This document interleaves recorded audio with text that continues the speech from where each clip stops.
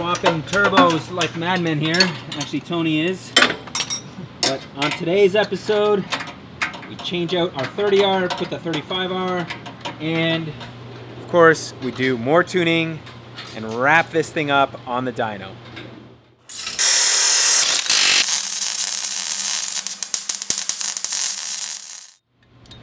That was the quickest turbo removal I've pretty much seen or done. Or what, 20 minutes there, if that? Wasn't too bad. Yeah. So the 30R is off. Next up, 35R. Of course, it's going to be twice as difficult to put it back in because it's always easy coming out, not so good coming back in. The name of the game here is to get this all lined up as close to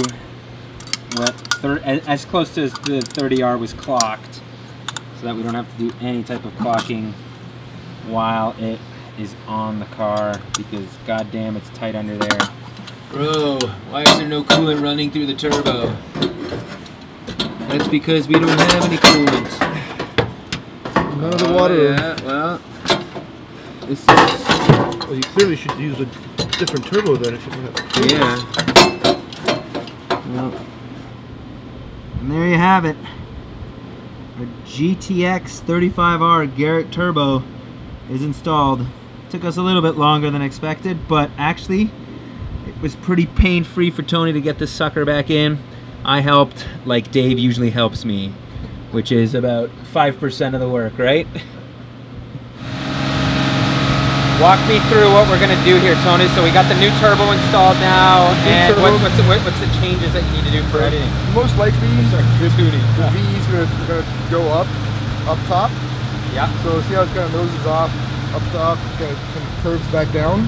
Yeah. Okay. It's likely gonna go flatter and carry better. So there's enough closed loop control to fix that. Yep. So I'm gonna go back to wastegate boost. Yep. Make a hit on wastegate boost and log where the fueling goes, and trim the fueling based on that. So that'll be the first thing to do. Yep. Cool. I don't think it's changed enough to matter to be a huge effect right now. Yeah, I got you. But we'll see. We will.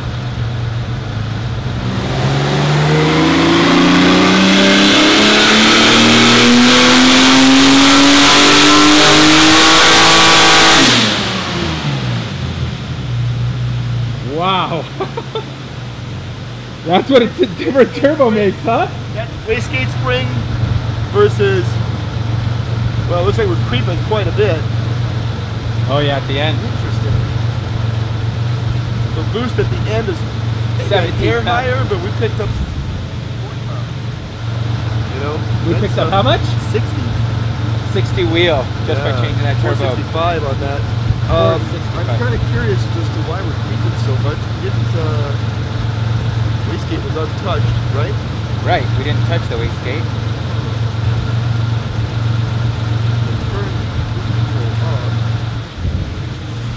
But you can see change in power is super significant. We are losing a little bit of spool, but Tony might be able to clean that up in there. Yeah, that's actually puzzling to me too. Yeah. So, well, what it could be is that header design, if it's at all problematic, having less back pressure is going to make the exhaust not want to follow that awkward path through the wastegate.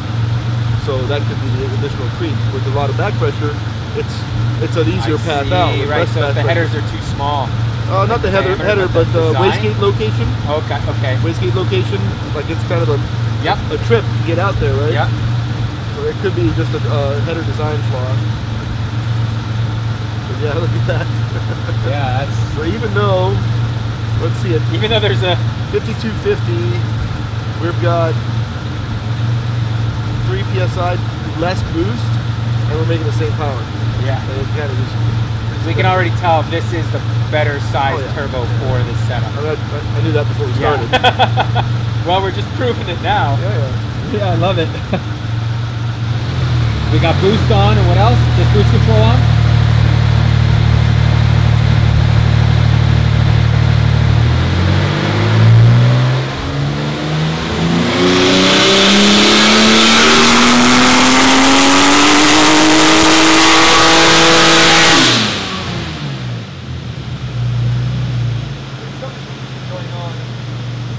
clutch slipping. Yeah, that's what it sounded like. First I got damn flat where it's going through right now. That is pretty good.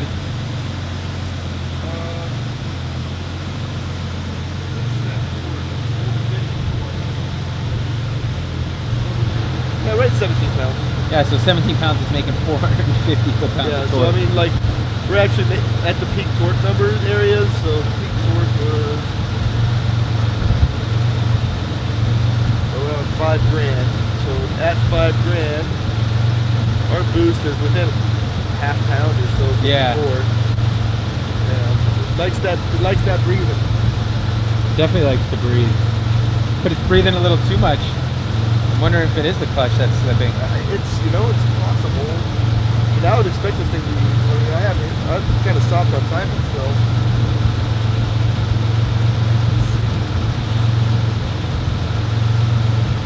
It's a pretty street, I think it's stage 2. I can double check, but I think it's either 575 or 525 foot-pounds of torque. I'll be close to that. So we probably are getting close to that, yeah. And you tell me, like, it's not broken in. Right, that's what I'm saying. Sometimes you get heated and they'll start behaving, you know? Yeah. Let me, Did that clear so up? that squiggle is gone out of the fuel system. It's in the map sensor. So it is reversion in the intake. And the only way we're gonna fix that is either find a different nipple to put the map sensor on, let's see if it moves to a different spot, or gets rid of it altogether.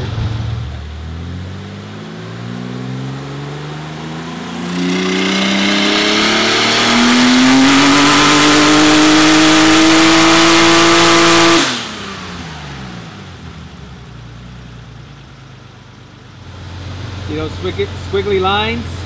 We're getting a bit of clutch slip. And that's because we're getting very close to the max torque rating for the spec stage 2 clutch, which is 575 foot-pounds, but that's not at that's at the flywheel, not at the wheels. So realistically, we're still about 40 foot-pounds away from maxing it out. However, Tony, you said the clutch still needs to be broken in, which is probably what's causing it to slip prematurely. Well, yeah, I mean, yeah, exactly. The way clutches work in most cases, they have like a bell curve of their operating range, and when they're fresh and new, they're low on that bell curve, and they actually need to be seated, just like rings or exactly, yeah, anything else. They need to be seated and get happy in their location. Ideally, I should have broken this clutch in, driven around. Right, but and actually, most manufacturers just tell you to do that's so. That's right, they do. It's kind of a hard thing to do when you have to get the car to this point before you even drive exactly. it. Yeah, well, that's why we figured, but we'll be able to work around it, right? Yeah, good deal. All right, let's do this.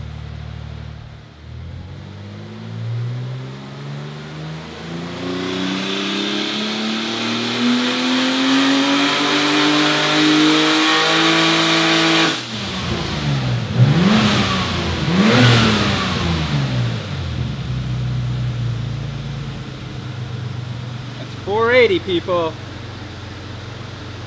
That's pretty damn good. 465 foot-pounds. So it's coming up.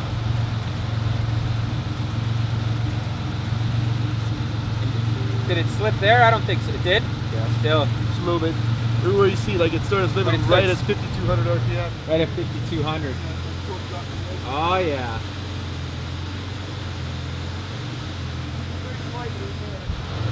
Oh, poor clutch.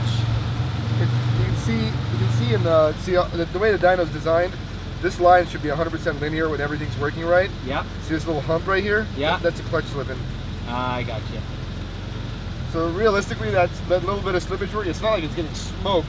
It's just overrunning a little bit. You know, it's kind of like, yeah, which is probably breaking it in aggressively and quickly. Let's hope. Is it an organic?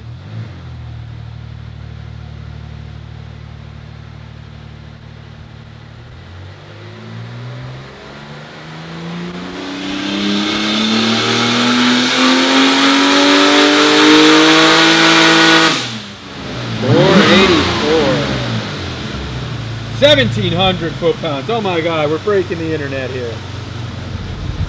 God damn it, I gotta deal with that again? Yeah, someone's gonna be like, oh my God. There you go. 455. So we're getting close. Yeah, I don't know if it's gonna take much more than that. I kind of concur.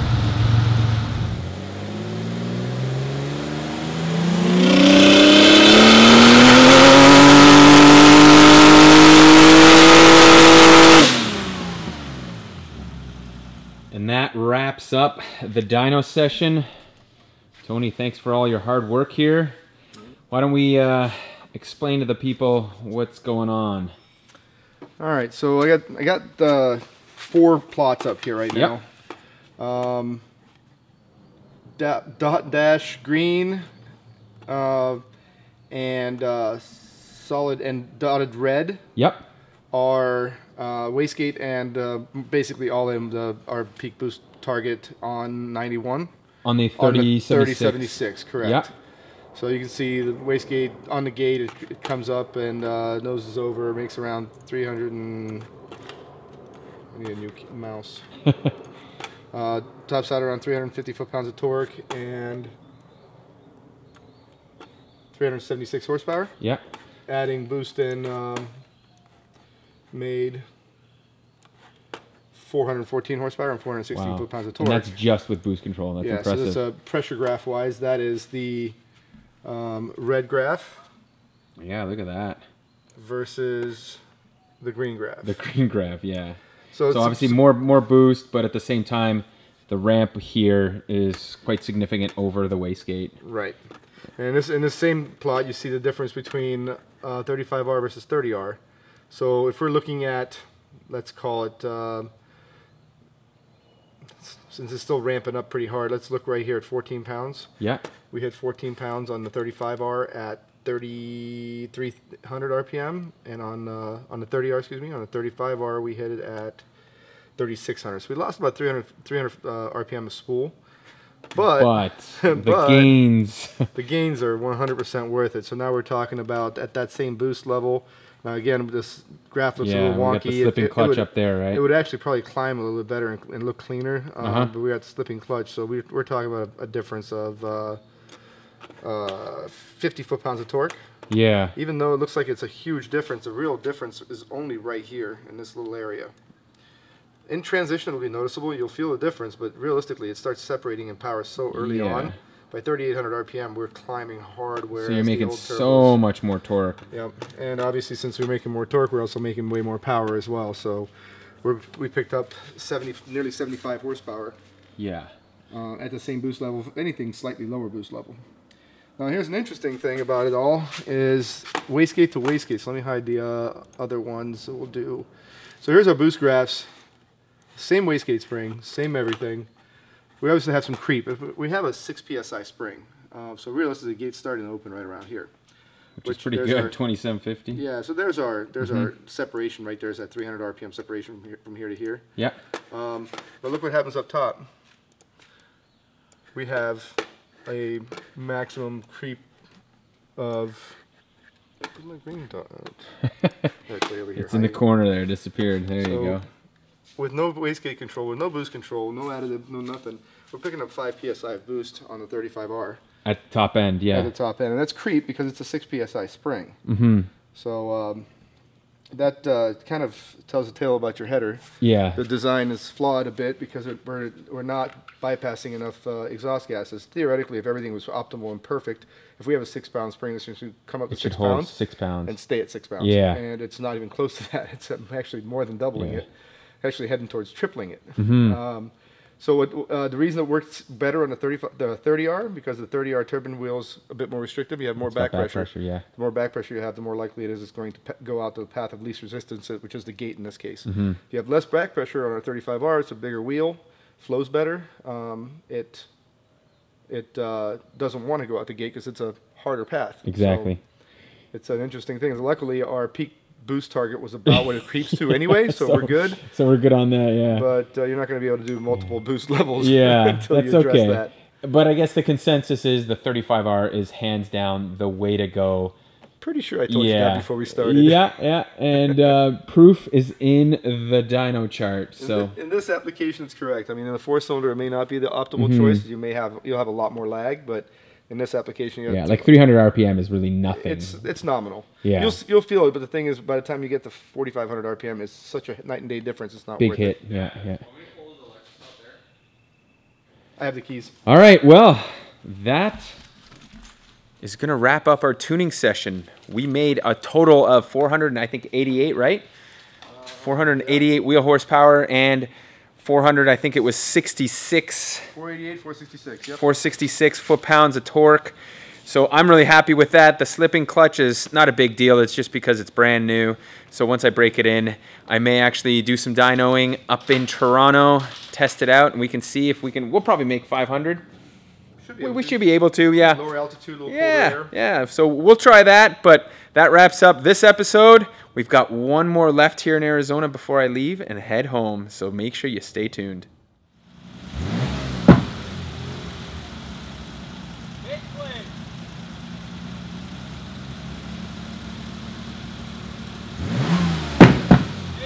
If you guys want to support what we're up to here, you can check out our Patreon page. And if you don't, that's cool too. Yeah.